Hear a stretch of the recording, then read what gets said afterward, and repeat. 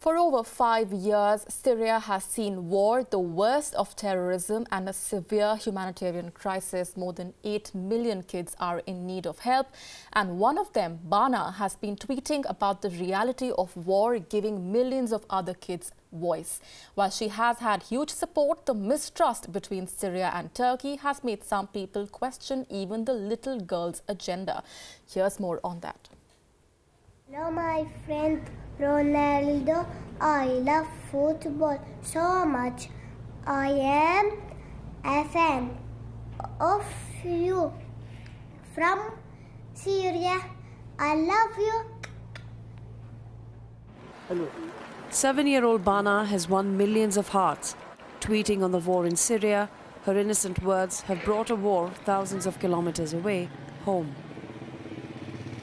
This Christmas, Bana wishes for a T-shirt of and from her favorite footballer, Ronaldo Cristiano. But the trolls on Twitter aren't even sparing a child. Like this one says, now she is in paradise trying to take from those in hell. Another one even more hateful. Don't fall for it, her dad is a terrorist that kills Syrian children. She's a fake.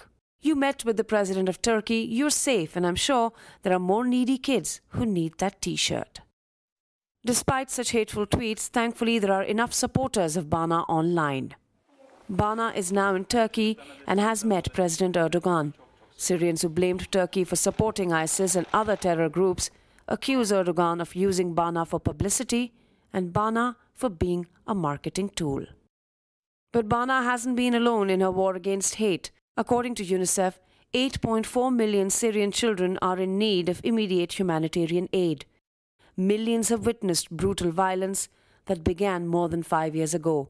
50% of those displaced are children. 2.6 million are no longer in school. 2.5 million are either living as refugees or are on a run in search of safety. Bana has been tweeting along with her mother. So many have questioned whose views really were being represented in those tweets. Nonetheless, the young child has managed to reach out to many far away.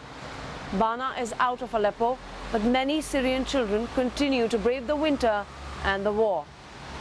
And they're hoping for safety this Christmas.